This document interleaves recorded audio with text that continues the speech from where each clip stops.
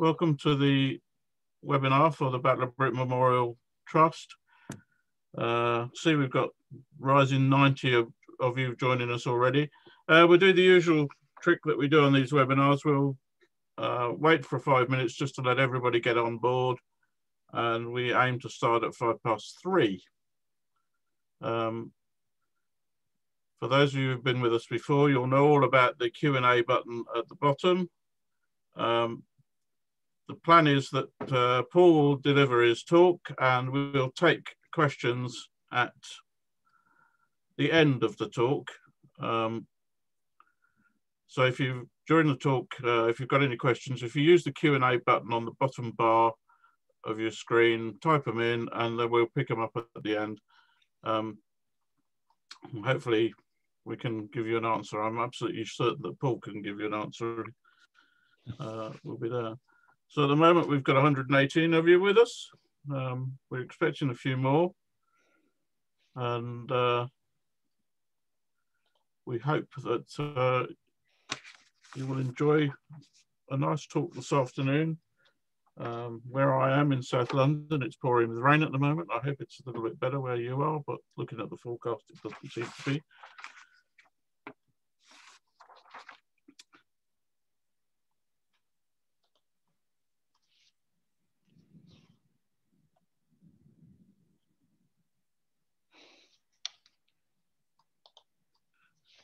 Deborah, one of our trustees, says it's raining in West London as well. So not only are you getting a talk about Fleet Air Arm and the Battle of Britain, you're getting a nationwide weather forecast as well, and in Hampshire. Thanks, Paul.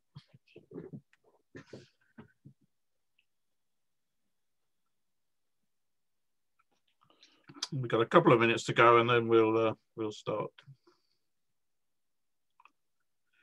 Just while everybody's on, for those of you who have been following us through on this series all the way through, we've got two more coming up. Unfortunately, the last webinar, the April one, is going to be changed because sadly Melody can't do it. Paul will know who I'm going to talk about in a moment. Patrick Tootle is actually going to do a wander through his logbook, which I think will be very interesting. Oh, I see Jules has just come on, our site manager down at Capel, and he said it's blowing a gale down there as well. I think that's what he meant by windy. Yeah, the weather seems to be nationwide, so thanks for all you weather reporters.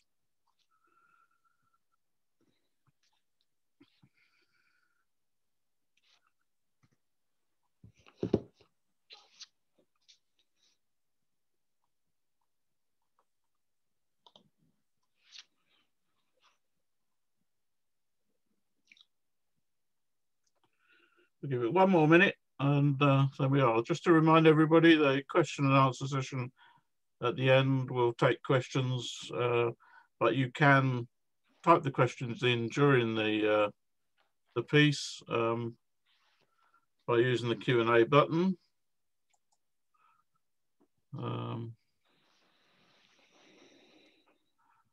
I've been asked about what the dates are for the next meetings already. So I can actually tell you that the Christopher Joel will be talking on the 24th of March and Patrick will be talking on April the 14th, both at 3 o'clock. So there you are, straight away, question answered.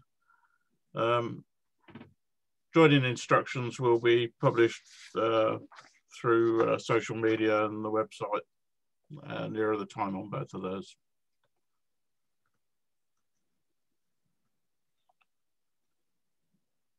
So here we are with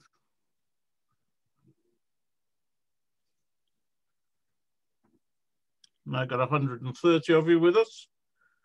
We are expecting a few more, so we will give it 30 seconds more and then we will head away. We did get a bit of dropout on some of these, but we will be running there.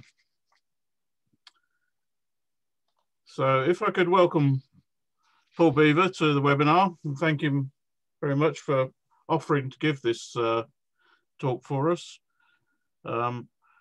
Paul will be familiar to a lot of people. He's a well-known author, broadcaster, historian, trustee of various museums and the like. And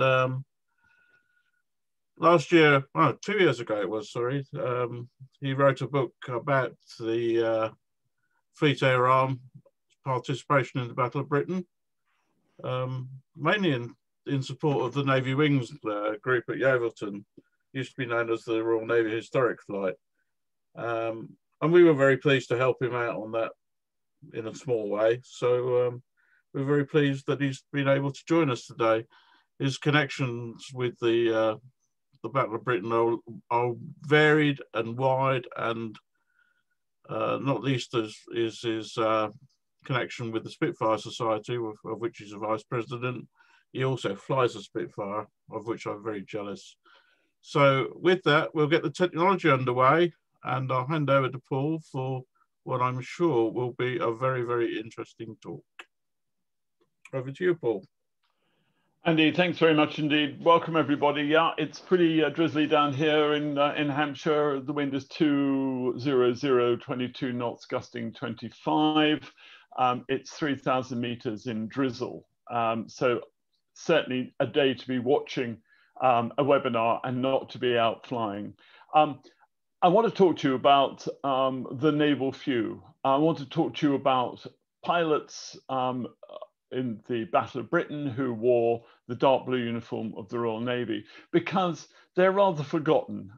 They are one of those groups that for years nobody has really known very much about. In fact, for 25 years, the Admiralty and the Air Ministry almost conspired not to admit to having them. And the reason that I wrote this book was because somebody had said to me in the Ministry of Defence, in what we might call Royal Air Force PR, that there were no naval pilots in the Battle of Britain. So I decided I needed to find out more and prove him wrong. And in fact, of course, there were 57. But let's look actually at what's going on in the world. If I can get this to move forward, it will be good. But I can't at the moment. So that's why is this not doing what I want? You need to share your screen, Paul. I haven't shared my screen. That's why, boys and girls. That's because I'm rather silly. Here we go. Have you got that now? Yeah, we're all up now, thanks. Perfect. Thank you. So here we have two likely looking lads in this picture. Sub-lieutenants and regular Navy sub-lieutenants, but both aviators, Dickie Cork and somebody called Admiral, is bound to have been called Admiral, isn't he? Gardner, number 242 Squadron Dispersal, RAF Coltishall. But let's get going again. I'm sorry, I'm being particularly dim at the moment and not being able to get this to move forward. Is it because I'm not sharing the screen properly? Let's have a look and see if that's something that... And are you getting the right picture where you are? And you're on mute. Sorry, me being silly. Yeah, I've got the right picture and I can see your cursor moving around the screen. So. Oh, there we go. It's because I pressed the wrong button. It's technology. Let's just very quickly look at the Fleet Air Arm and the timelines. So the 24th of May, 1939, control of the Fleet Air Arm, as it's then called, is passed across to the Admiralty. It was called the Fleet Air Arm of the Royal Air Force, and it was made up of a mixture of naval officers and Royal Air Force officers. And in May 1939, you had the choice of which uniform you wanted to wear in the future. And of course, on the 3rd of September, 1939, Britain goes to war with Germany. And then there's a problem. Naval aviation doesn't have a budget. It doesn't have an equipment plan, and it has very few supporters in the Admiralty. The reason it was put across to the Admiralty is all to do with the Inchcape Committee of 1937, which we could look at in great detail. I'm sure it's a PhD somewhere. But it basically is saying, if you want to fly off ships, it's better to have naval officers to do it because it's an extension of the ship's weapons system and it's not an Air Force role. So it's out of the frying pan into the fire. And yet there really isn't any great plan for it. However, almost immediately, the Fleet Air Arm are in there at the deep end. So you get the first of the Allied aces. Bill Lucy, a name that it should trip off the tongue of every naval aviator, but doesn't. In the Norway campaign in April 1940, he becomes an ace, and he is busily involved flying the Skua. Now, the Skua is not a fighter. It's designed as a dive bomber. The pictures here, I think that's 803 Squadron. I know certainly that the aircraft closest to us, G for George, is being flown by the then squadron commander, a guy by the name of Dennis Farquharson Campbell, who goes on to be the first captain of Ark Royal 4 and the man who invented the angle flight deck. So we're talking of a steeped naval aviator. April, of course, is before France and Luxembourg and Liechtenstein and Belgium and the Netherlands are invaded, and before the war has really properly started, the British would say. But it doesn't take long before the British Army, British Expeditionary Force, needs to be evacuated from Dunkirk. Fighter Command is overwhelmed, and it welcomes the help of the Royal Navy, and aircraft fly from coastal command stations in Kent over the beaches, even aircraft as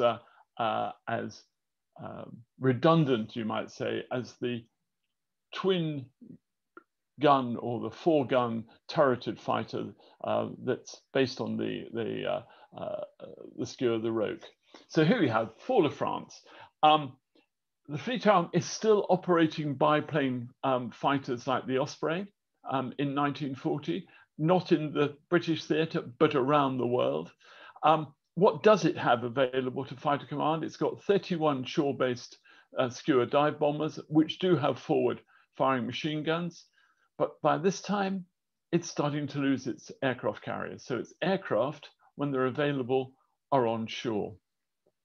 And the Skua, of course, is an aircraft which the Fleet Air Arm still have great reverence for. It's the first naval aircraft with a retractable gear. It's the first one of all metal construction, and it has the first enclosed cockpit. And surprisingly, it turns out to be a good fighter. Those of you who will know of Eric Winkle-Brown will know that he flew the Skua. He practiced dive bombing in one before actually going on a live raid to Norway in the aircraft, and managed to outmaneuver Bf 109 on the way out from the target. So it is an aircraft of versatility. It's ruggedly built, and actually it functions very well indeed. However, what we always have to remember is that the enemy has a vote.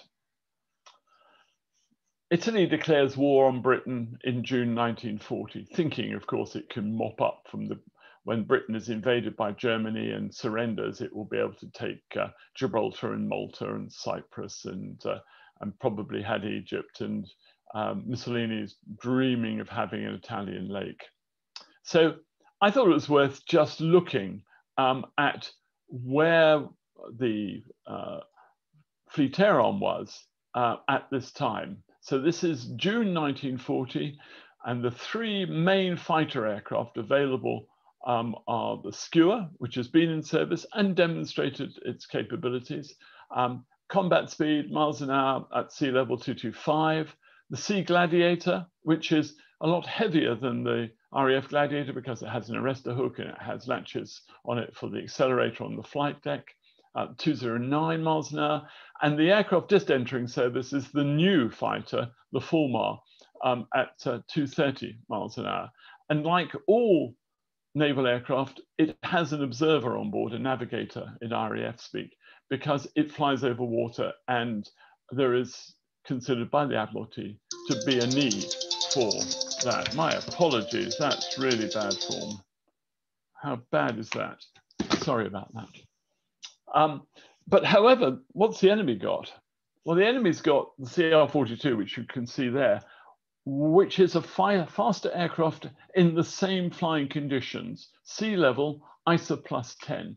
So if you're going to do apples and apples, you need to have these speeds sorted out. That's why the BF 109 is only given 290 miles an hour, because it's at sea level, but it does equate exactly to where the Brits are. But even the Ju-88H, which is the fighter version, the long-range fighter version, has got 223 miles an hour as its combat speed at sea level.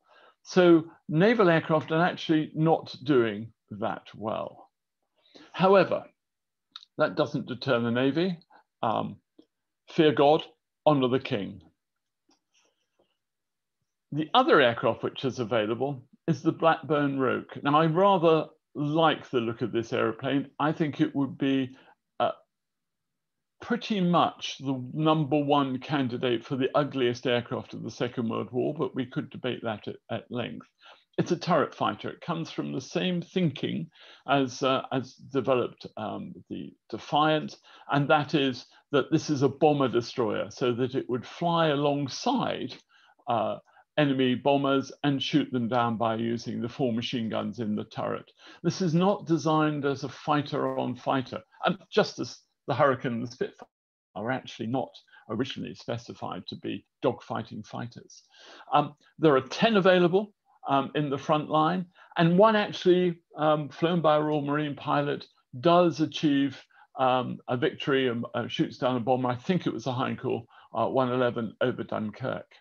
But actually, by the 3rd month of the Battle of Britain, it's very clear that these aircraft, even in home defence, are not doing a good role. And as a matter of interest for our spotters out there, note the difference in the fuselage roundel there.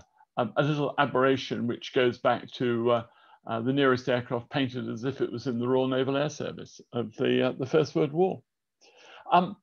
What else is there? Well, in June 1940, there are 18 Gloucester Sea Gladiators available to the front line. There are a further 3 that are based in Malta. They are the what are called the fleet replacements for HMS Glorious, by which time this time has been sunk. So there are 3 in a storage compartment at Hellfire, and these, of course, come out and create hope, faith, and charity for the defence of Malta. Sea Gladiators flown by RAF pilots, with having had all of the naval equipment taken off to make them lighter. Again, by September, attritions kicked in, mainly accidents, aircraft not shot down, and there are 15 left in September. This is not looking like a large force. This is not looking like the hundreds of aircraft that the Luftwaffe have, or the Italians have, or the Royal Air Force has. So within a month of that, July 1940, the new naval fighter has arrived. The Fulmar, the 1st Squadron 808, forms up at RAF Worthydown, just north of Winchester. It's an aircraft that's been ordered off the drawing board.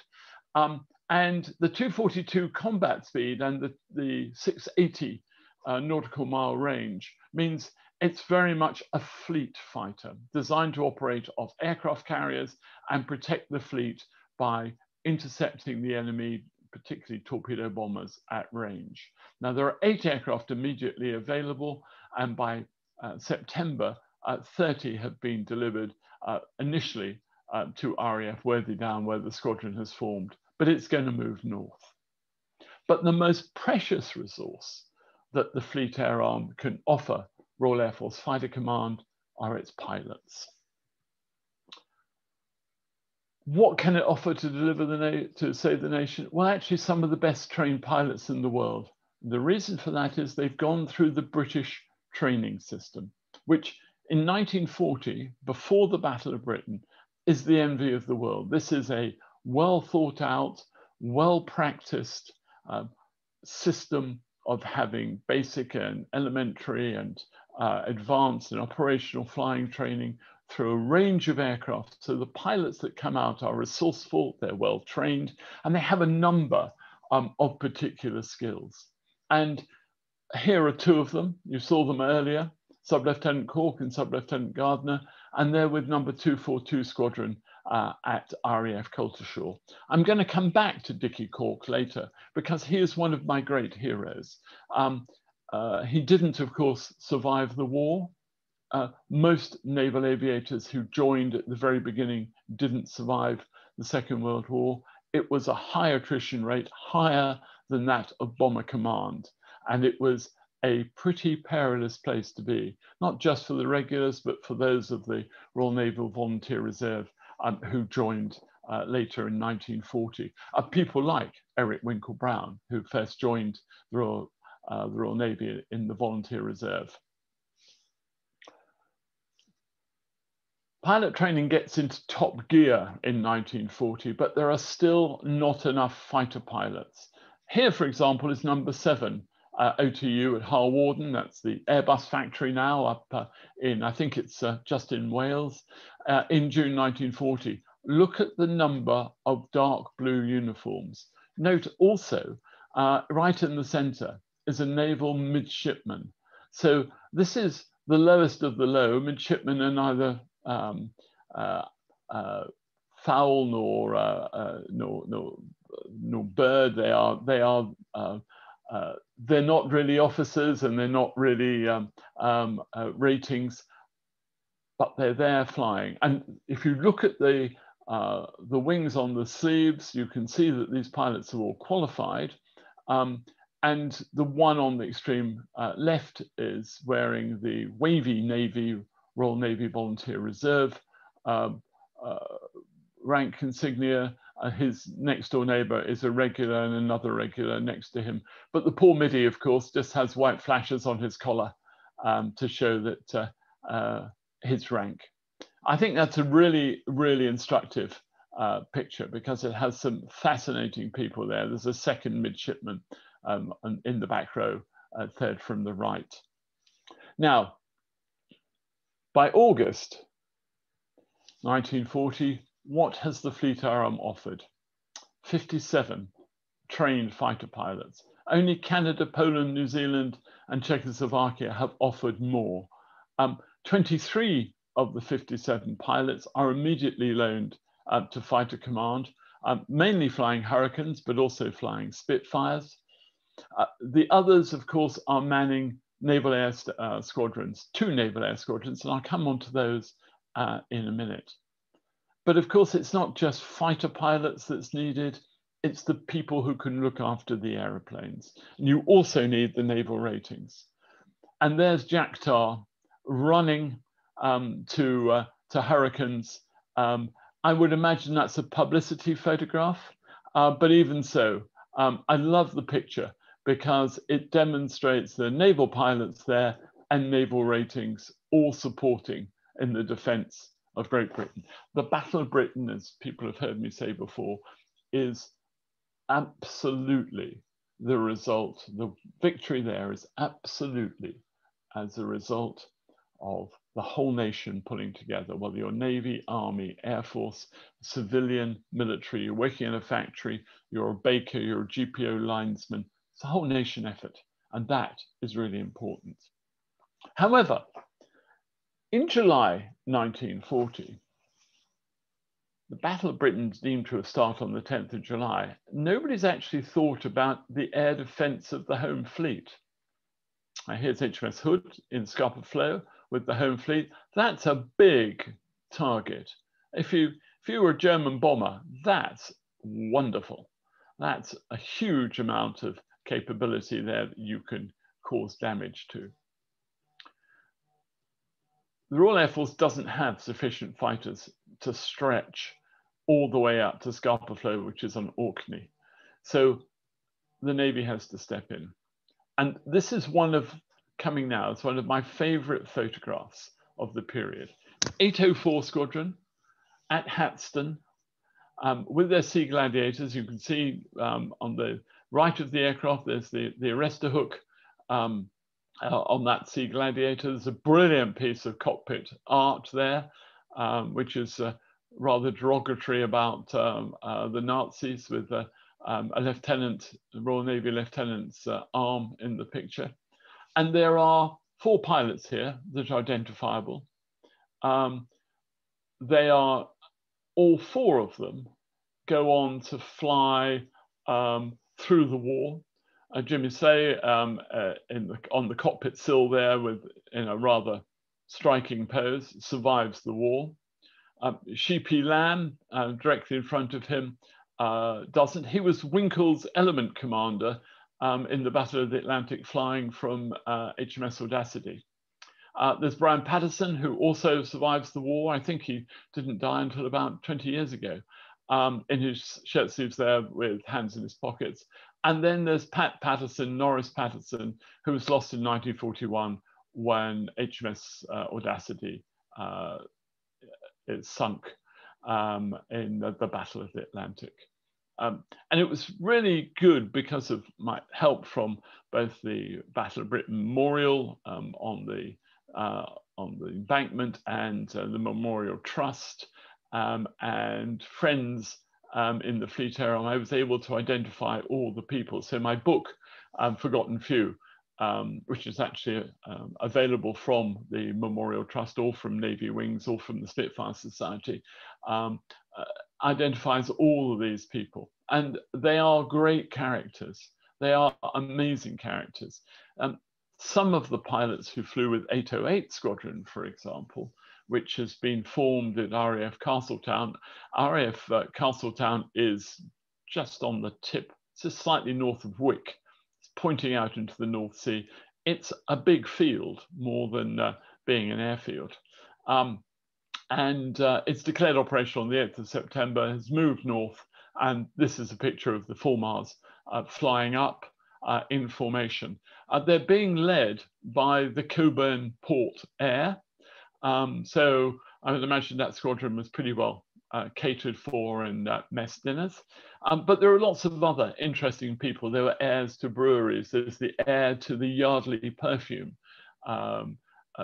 conglomerate. All of them are members of the Fleet Air Arm.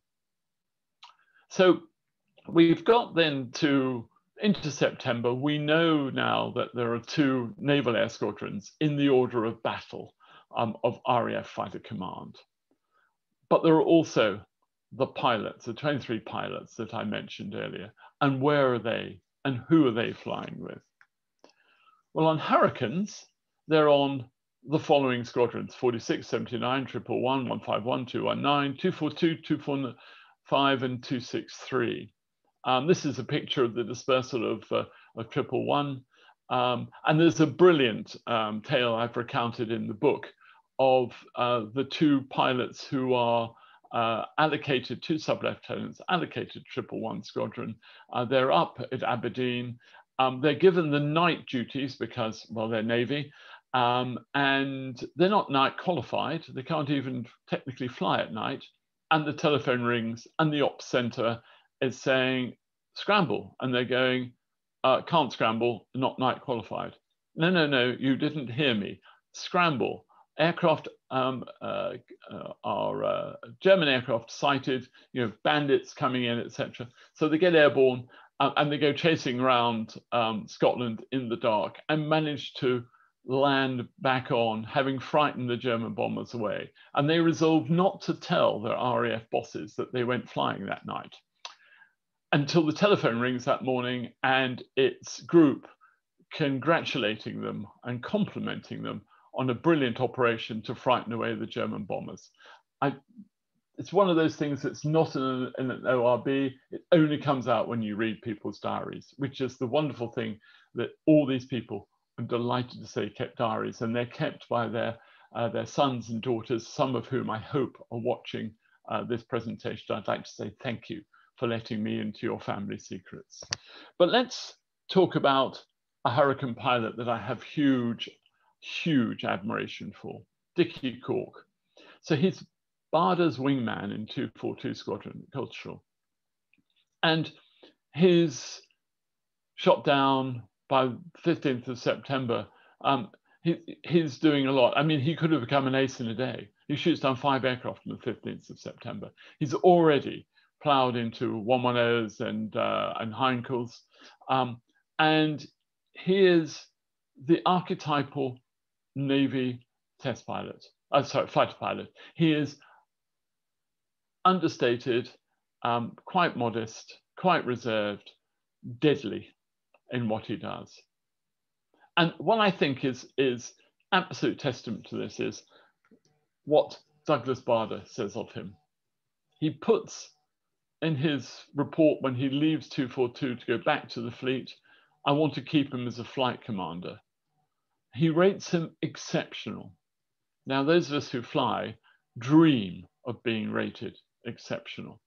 He also endorses Dickey's logbook and says this man has courage and leadership. And actually, Dickey Court goes on to command a squadron and goes on to fly in the Mediterranean and increase the number of enemy aircraft that he shoots down. He does an amazingly good job.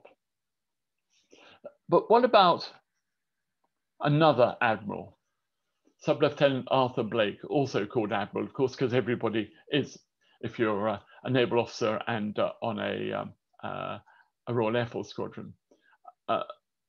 Fleet Arm pilots through with 1964, 74 and 266. These are leading squadrons. These are high-scoring squadrons. Blake joins 19th Squadron at Duxford, has a DFC, but he's killed in a dogfight over the Thames Estuary on the 2nd of November. Technically, I know after the Battle of Britain has finished, but just to show you how tough the Battle of Britain was. Another young man, and we know a lot about them because of the work of the Battle of Britain Memorial Trust. But worth remembering, there were naval pilots who fought and died as well. 9 lost their lives in the Battle of Britain.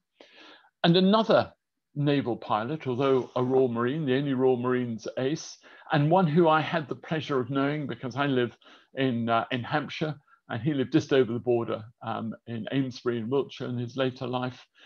He enjoyed flying with Fleet Arm so much he actually transferred to the Royal Navy in 1951 and went to the Korean War.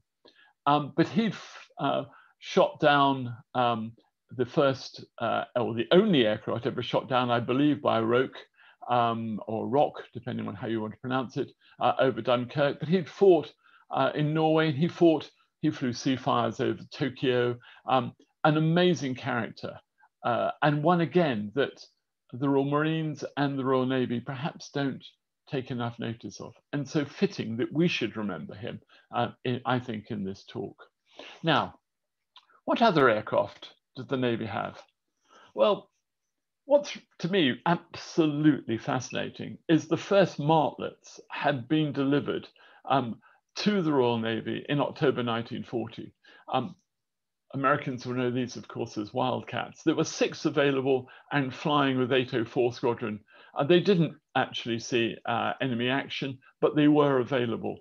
And they're painted in this amazing gloss color because this is what the Americans at the Grumman factory thought that everyone was flying around in, because they weren't at war in America, so all their airplanes were nice and shiny. And you'll notice the rudder on this aircraft is actually painted in the French style, because these aircraft were originally going to the French Air Force or to the Air Naval, depending on which batch. We got them for free. Initially, they came with metric instruments, and they came, interestingly, without shoulder straps. So the strap you can see there on the pilot in the cockpit, if you look carefully, is actually just his parachute. And Winkle Brown, I talk a lot about Winkle Brown. I have huge affection for Winkle. He broke his nose on a rough landing in a Martlet when he went forward because there was no shoulder straps and hit his nose on the reflector gun sight. And there's a long story about what happens when he gets the shoulder straps fitted. So some takeaways for you, because we're getting towards the end of my formal presentation before we go into questions. Things I'd like you to remember. The first British ace was Fleet Air Arm, that Royal Marines flew in the Battle of Britain, that petty officers flew in the Battle of Britain, and that the Air Ministry suppressed the naval few until 1960, And amazingly, the Admiralty didn't object. I find that just ridiculous when today we have operating, and I'm sure they will be even in this weather, F-35s of 617 Squadron that are commanded by a naval officer with mixed Navy and Royal Air Force crews operating off Queen Elizabeth. They are working together seamlessly, and they will go off on a carrier strike deployment. It seems bizarre that 60, 70 years ago, there wasn't this acknowledgement. And in fact, even recently, as I said it right at the beginning, I was told by the Royal Air Force that nobody in the Navy flew in the Battle of Britain. The other thing, please, to remember is that 9 pilots died. They are remembered at Capel. They are remembered at the London embankment. And I put here in July 2021, actually, I found out today it won't be because of COVID. We are going to have a formal remembrance of them at the memorial with a cricket match in Chelsea. We thought a cricket match would be appropriate for these young men. That's now been postponed, but we will be telling people when that's going to happen. To me, this is as important as anybody else. Remember that this is the 5th largest contribution of non-Royal Air Force Fighter Command aircrew in the Battle of Britain. If you want to know more, if you want to know the brilliant, brilliant histories of these guys and their biographies, some are disappointingly short because, of course, they didn't last very long. Some, however, did and managed to still cram in a huge life. Then please go to my book, which is On the Forgotten Few. It's available from the Memorial Trust, and it's online. I think you'll find it interesting. To me, what's key about it is that I've been able to update the biographies that you find elsewhere by going and looking at people's logbooks and diaries. And thank you again to the families of the forgotten few, the naval fighter pilots of the Battle of Britain who helped me. So with that, I'm very happy to take questions. I hope you've enjoyed listening to this little known part of the Battle of Britain. Over to you, Andy. Okay, well, thanks very much, Paul. Just to reiterate what Paul said about his book, if you it's slightly different to the previous purchases through the trust. If you use our inquiries at battleofbritainmemorial.org to order them, we'll ensure that you get them. The reason is that we've got a limited supply on the e-shop at the moment, but Paul will be able to supply via us. So go to the inquiry. Very happy to do that, Andy. I can however you want to do it. Yeah. So if you go to the inquiries at battleofbritain.org, you can see it there. We've got some questions coming in for you at the moment. So Andy, do you want to, if you'd like to give me the questions, I'll try and give you the answer. I will do that for you, Paul. Somebody from Mark Perry here. Could you expand on your comment about the Hurricane and the Spitfire not being designed for dogfighting? Is this a reference to the highly choreographical area attacks doctrine on bombers, or something more fundamental?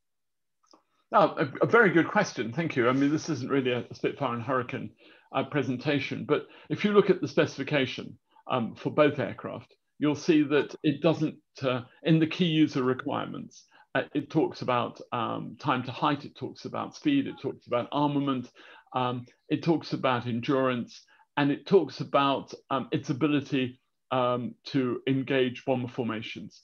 Because if you think of the 1930s, the enemy by then was Nazi Germany. Nazi Germany was several hundred miles away from the British coast.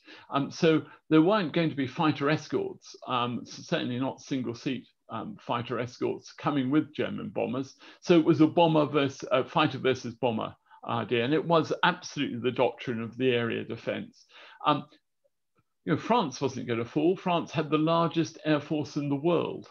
In 1940, of course it wasn't going to fall. It had the largest army, had the second largest navy. So there was no way that was going to that they were going to fall. So the whole doctrine had been designed to fight bombers and to climb above the bombers and to engage the bombers. We could go into more detail, but perhaps that's a lecture for another time. Okay, thanks. This one's from Chris Palmer, who I suspect might know you, Paul, from his comment. Great talk. Good to see your technical ability has not improved. And his question is, when did the Admiralty start believing in the fleet air arm? Well, Commodore Palmer is a great naval aviator and was boss at Yeovilton. I'm not sure that the Admiralty ever really forgave the fleet air arm for the aircraft carriers, because certainly the Admiralty, and we're talking about the pre-1965 when the Ministry of Defence was created, it's a totally different entity. But the Admiralty still believed in the late 1940s that the battleship was the capital ship. It didn't quite grasp the fact the aircraft carrier was temporarily before the submarine was going to take its place.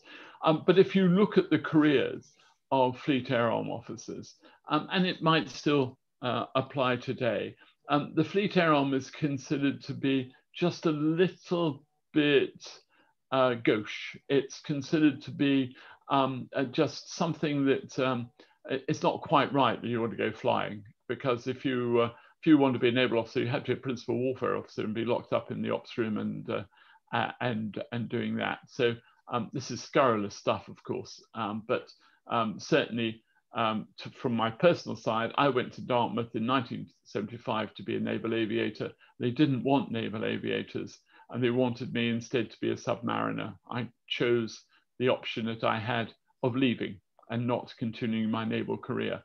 And so probationary temporary acting Sub-Lieutenant Beaver just became Mr. Beaver again. And I felt that was pretty symptomatic, that this was the time, 75, it's when the submarines are in the ascendancy. Of course, if you wanted a career in the Navy, Paul, and be an admiral, you wanted to be a submariner. Very few naval aviators have ever reached the top. Standfast, George Zambellis, and a few others, of course. Okay, thanks. Question from Richard Macaulay. Are any naval aviators who took part in the Battle of Britain decorated? Well, I know for certain that quite a number got DFM and DFC, but they did indeed, and that's the award. They were pretty junior people. Remember, they were sub-lieutenants. Five victories, the Distinguished Flying Cross, and I believe one of the petty officers that got the Distinguished Flying Medal. Why you had to differentiate with a medal for a rating as opposed to a cross for an officer, of course, that was all addressed in 1993, and now the award is the same. But yeah, we're in the same as junior pilots on a fighter squadron here in the Royal Air Force. So it's the DFC mainly. And if they achieved the requisite number of victories, they got the DFC. Others went on, of course, in their careers after the Battle of Britain to win DSOs and even some Air Force crosses for gallantry, not in the face of the enemy. Thanks. Question from Ian. With your Spitfire knowledge, do you know how many Seafires that might one day become airworthy? Cool. Wow. That's one I wasn't expecting. So there are 2 Seafires in rebuild at the moment. There's one Seafire up for sale. So I think that's the 3 that I know of. I can't think of any more, Ian. 3. I would be lucky to get more than that, I would have thought. The Seafire is a very rare bird. Perhaps somebody else knows and can give us a quick message now. But I think there's some late models, some 17s, and of course there is the 3 that was flying until the end of the season 2019. You may have seen there was a story about it possibly being sold in America in the Daily Mail some 2 or 3 weeks ago. Thanks. From Tim Clark, what were the main differences in training between the Fleet Air Arm and the RAF fighter pilots during the Battle of Britain? Oh, that's a very interesting question, actually, and a very good question, because the Navy fighter pilots trained for slightly longer because they needed better navigational skills. If you're going to be flying over water, your dead reckoning has to be particularly good.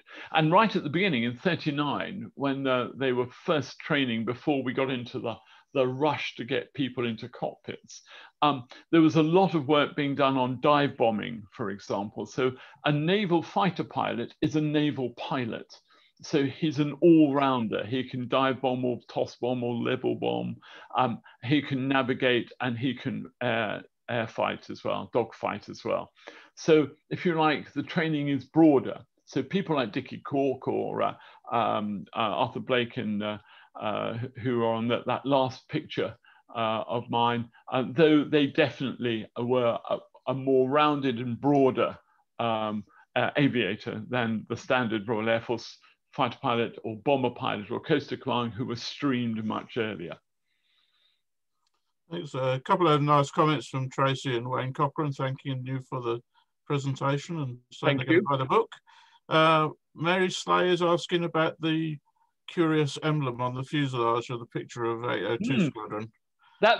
It's wonderful, isn't it? It really is a lovely marking. It appears to be it's definitely the arm of a naval aviator, because you've got the two gold bars of a lieutenant, you've got the curl to show that it's an officer in a monarchy, and then you've got the wings, the Fleet Arm wear their wings on their standard dress on their sleeves, and you've got what appears to be it's a fascist symbol, and it appears to be being pushed down. It's a little bit like the symbols that, for example, Douglas Bader had on his Hurricane, which is Hitler being kicked up the backside.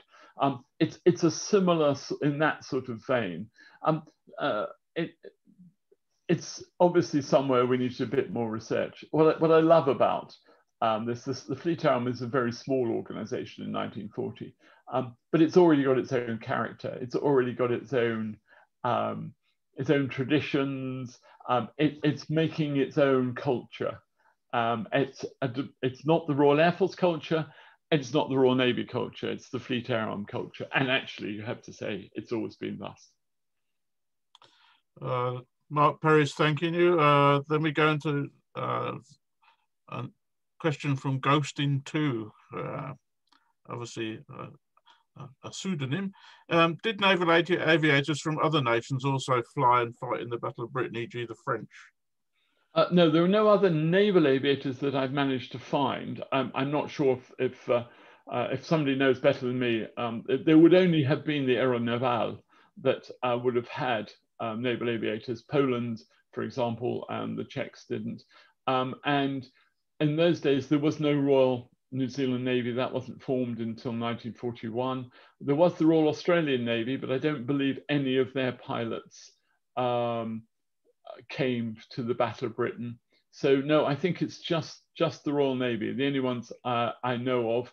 Later, there were some Dutch naval aviators, but they, of course, were flying with the Royal Navy. They had brought their Dornier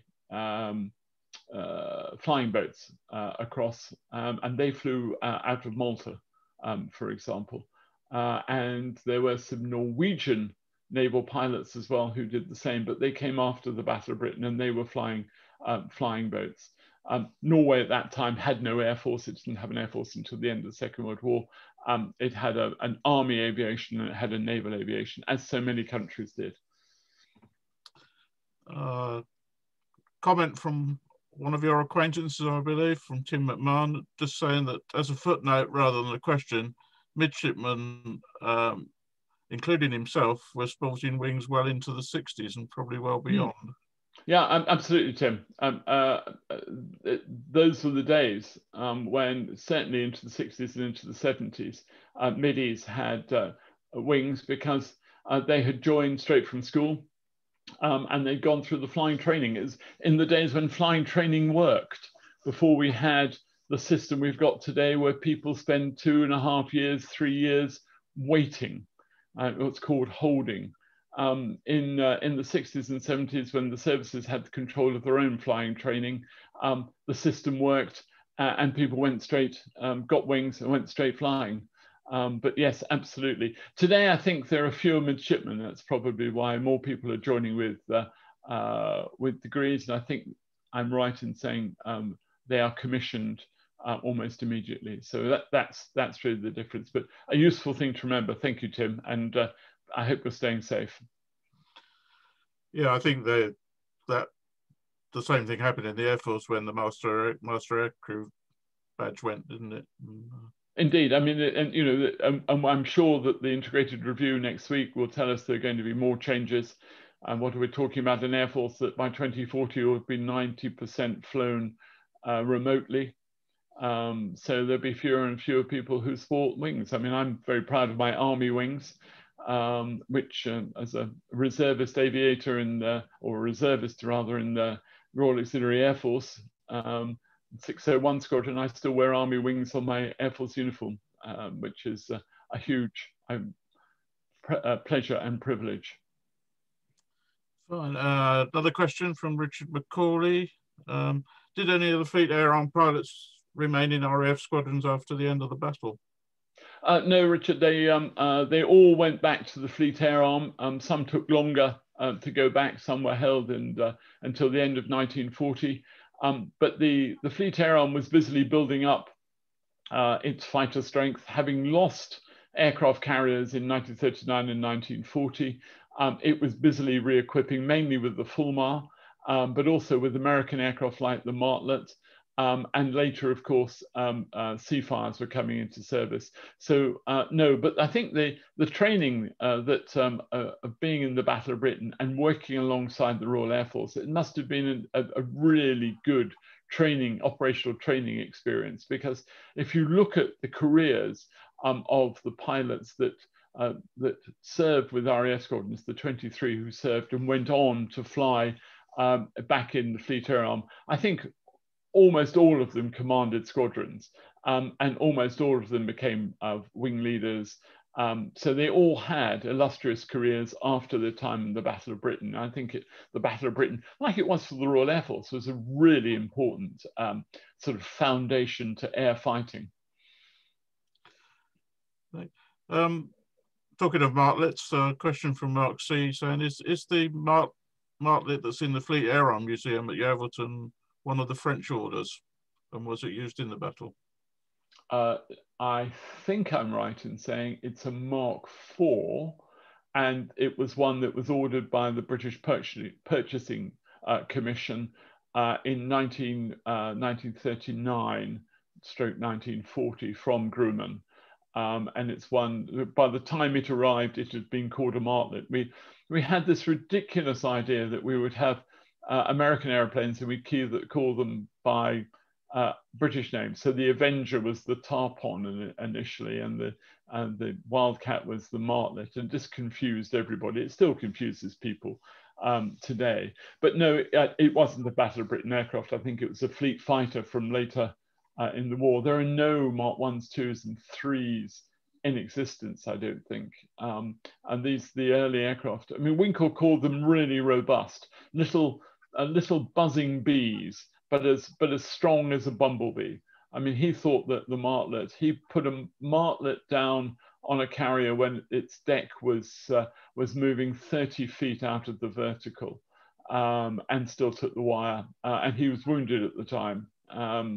And the aircraft was usable afterwards, within hours of being refueled and rearmed. So the Martlet is Wildcat was a phenomenal aircraft. I think there's a Wildcat, American Wildcat, being restored at the moment in Britain, which we hope will be around in not this season, but the next season. So I love seeing them. They're a great looking airplane. Another one from Chris Penny. How did the Royal Marines come to be serving in aviation? Well, did you know that Winston Churchill's instructor pilot was a Royal Marine? Major Lushington, the reason that the Prime Minister, the then, actually, who's then, what was he then, First Lord of the Admiralty, didn't get his wings was because the morning he was going to go solo,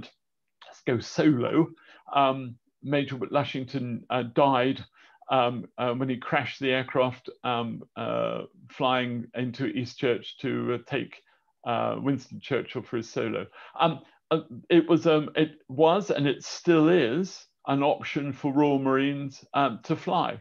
There were Royal Marines flying, of course, in the Falklands War, and today 847 Naval Air Squadron is a Marine squadron, and there are pilots flying Merlins, Marine pilots flying Merlins, and there are naval officers who have done the Royal Marine Green Beret course as well.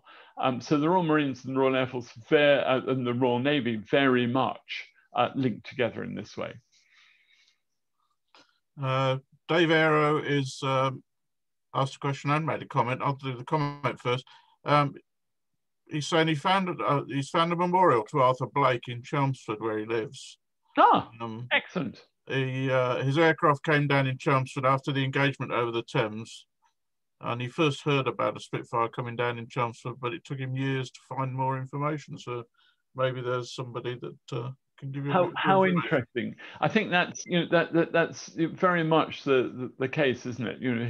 This is not sort of what you expect. You wouldn't be going out looking for a naval officer's grave who'd been a Spitfire pilot. Because you just wouldn't think it was possible. But yes, he must have been the aircraft, I would imagine. It was over the Thames estuary, the dogfight, and he would have, the aircraft came down in Essex, and so yes, buried there. Thank you for that. That's very interesting. Yeah.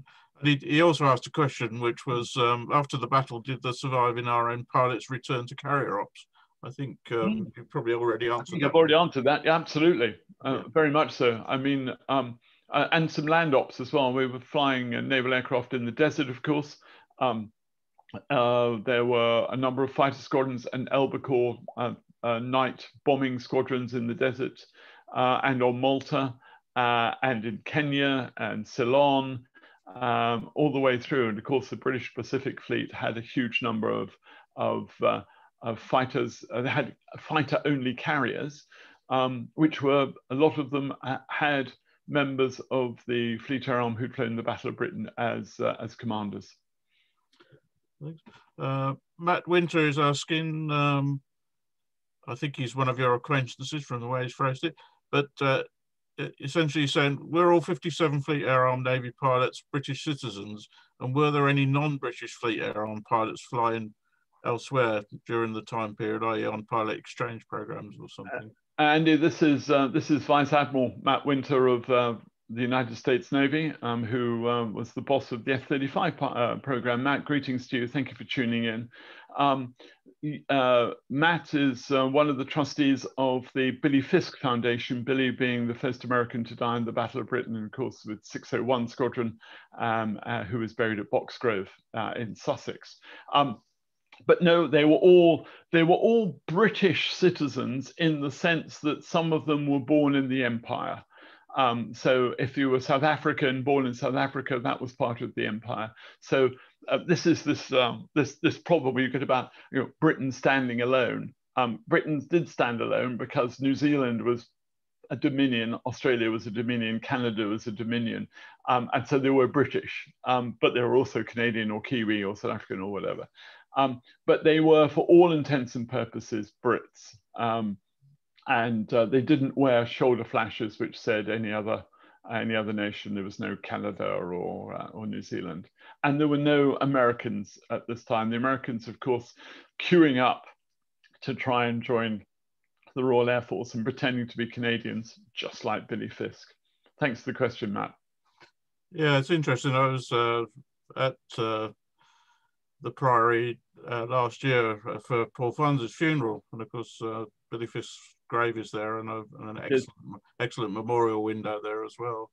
There is indeed, and it's if anyone wants to go on YouTube and to put in a Billy Fisk's funeral, you can see the pomp and circumstance that was put on to remember this very brave man who was shot down at RAF Tangmere, which is just across the road from Boxgrove. Wayne Cochrane's making a suggestion for you. Why don't you put your book on Kindle? Well, I'll leave that one to you. It's complex. One of the things I wanted to try and do is put this actually on Blurb or one of those print on demand, but I've got to tell you, it's a very complex way. I'd much rather give money to the Battle of Britain Memorial Trust or Navy Wings or the Spitfire Society. But thank you. And hey, a book. You want to read a book? You don't want to read a tablet. I mean, good heavens. Absolutely. What next? You can't sign a tablet either. Richard McCauley's made a point that some members of the Friends of the Fleet Air Arm Museum couldn't get on because we were sold out. That's because it times out just before we start. But I can answer this one. It will be appearing on the Memorial Trust YouTube channel probably tomorrow. So people that couldn't see it live today can actually see the talk and the questions tomorrow. Oh, brilliant! Thank you on our YouTube channel. Yeah, I'm very happy to do that. And if anyone in the Society of Friends of the Fleet Air Arm Museum want me to repeat this for them in some way, I'd be very happy to do it. And perhaps I'll be slightly more technically competent then, and Commodore Palmer will complimentary and give me a Bravo Zulu instead of making me buy him a horse's neck. Right. Charlie Puckett is thanking you for a very fascinating talk. It's filled a gap in his knowledge. I'll forgive him for being more interested in the Navy than the Air Force, but we're all in the same boat. We're all looking at the same piece of history. Paul Fry in London's obviously got wind of the fact you're writing a book on Winkle Brown. When's it coming out, Paul? So the book is, the manuscript's in final edit. The maps are being drawn. The photographs have been selected. And it will be on the Michael Joseph imprint of Penguin Random House, the 21st of January next year, which would have been Winkle's 22nd birthday. Sorry, 102nd birthday. So it comes out next year. So you know, stand by. If you go on Amazon now, I think you can order an advance copy if you're that desperate. Dave from Aero has been on again. He's just emailed you some photos of Arthur Blake's memorial. Oh, lovely. Thank you for that. That's appreciated. Question from Genjib. Did Eugene Esmond, who was Irish, fight in the battle? No, he didn't. Eugene Esmond was a TAS pilot, a torpedo and submarine pilot, and he was flying Swordfish at this time. He went on, of course, to command 825 Squadron and win the Victoria Cross posthumously in 1941 on the Channel Dash. Another short pilot, Winkle used to claim to be 5'6". According to his service record, he was 5'5.5". Eugene Esmond was about 5'4". But then again, most people were. This is, the 6-footers or people like me over 6'1" were unusual in the Second World War. Esmond, of course, was also called Winkle. What's interesting is that there've been two Winkles. There've been Winkle Esmond and Winkle Brown, and I don't think there'll ever be a third because everybody just knows Winkle. And that just brings us to a final comment from Chris Palmer, who's just given you a Bravo Zulu. Ah, excellent. Thank you, sir, so much. Appreciate that. I'll still perhaps you ought to explain to the non-naval people what Bravo Zulu is. It's a flag signal, isn't it?